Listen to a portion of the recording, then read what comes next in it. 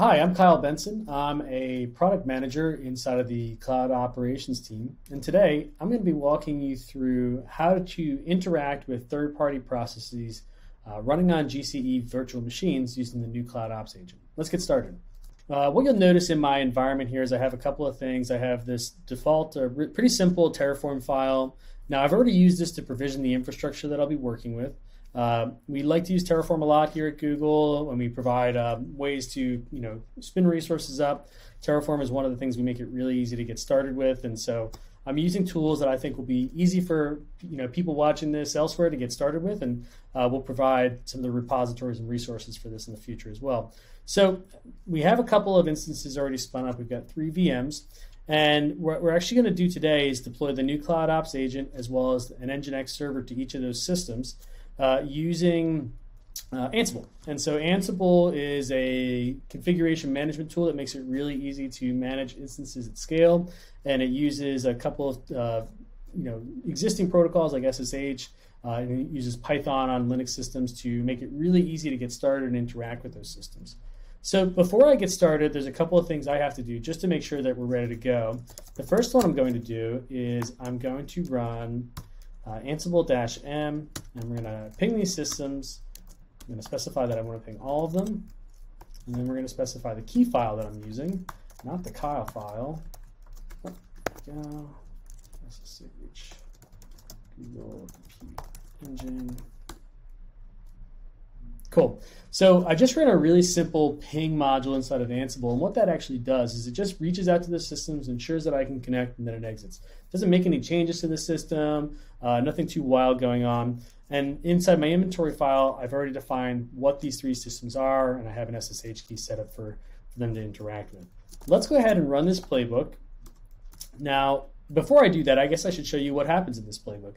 So we have a really simple role here, this Google Cloud Ops agent role, where we take a lot of the work underneath and just make it really easy to present to you. Now we provide the ability to install the Cloud Ops agent in a bunch of different ways. You can do it through the UI, so if you're on console, if you're on the Google Cloud Console, you can do it from there. You can also use Puppet, Chef, Terraform, or Ansible, and we provide the mechanisms to make that easy for each of them. So here we'll use the role. And then below that, we have a couple of tasks. One's going to install NGINX. Then we're going to template these files out, make sure that the configuration is present for NGINX. Then we'll install the Ops agent configuration, make sure those are okay, and that it knows to track NGINX. And then we're going to restart the services. So it's pretty simple in terms of like what it's trying to do, but it's going to make our deployment really easy. And as we start to do this for more and more systems, it really reduces the level of effort that we need to manage in terms of automating this across all these environments. So let's specify Ansible playbook, playbook.yaml. Now playbook is an arbitrary name. It can be named whatever you want. I just find that it's really easy to name it for the context of this video and as we get started to make it easy to find. From there, we're going to specify the inventory we're working with, which is inventory.yaml, and specify that key file one more time.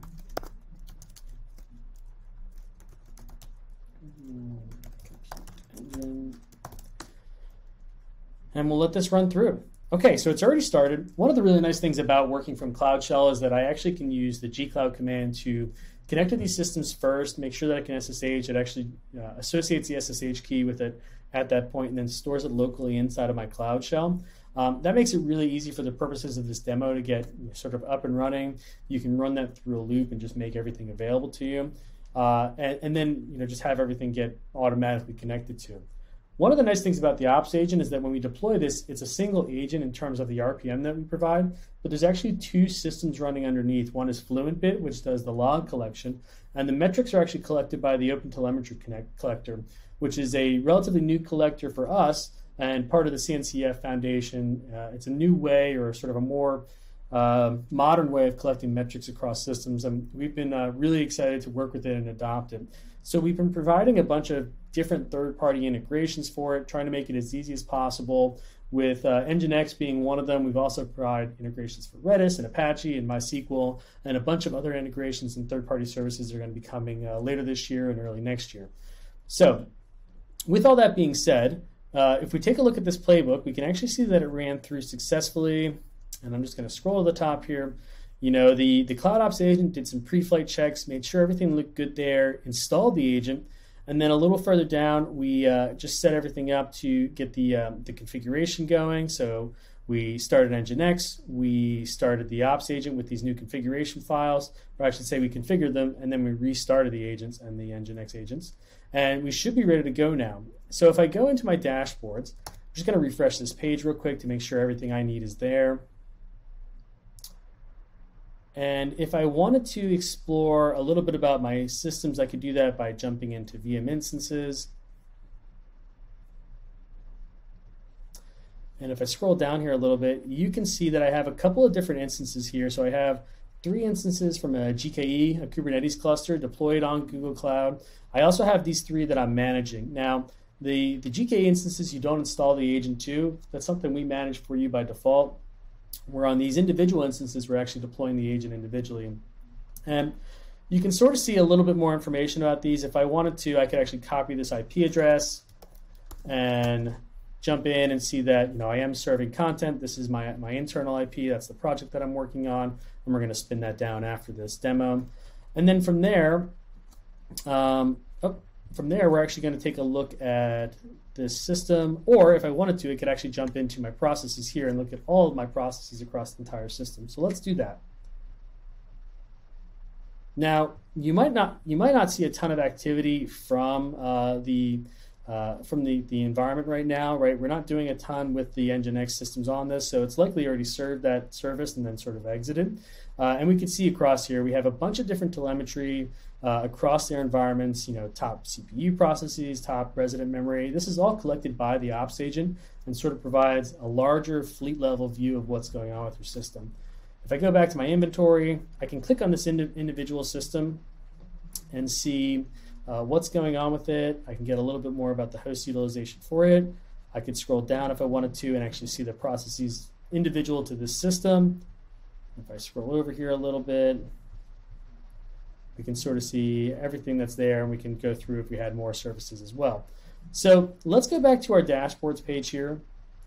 And let's say I wanted to get sort of a better view of what's going on with my NGINX system. After all, we deployed this to actually track that NGINX environment, and we want to better understand what's available there.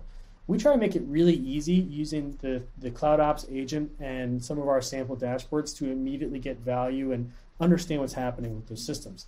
So to install one of those, I'm actually going to go to my sample library here, and you can see all the dashboards that we have here. This is also available on GitHub if you wanted to check that out. You can go to that link up here. But I'm actually just going to focus on this NGINX overview one. So if I click on this one, I can do a couple of things from here, but I'm actually just going to preview it.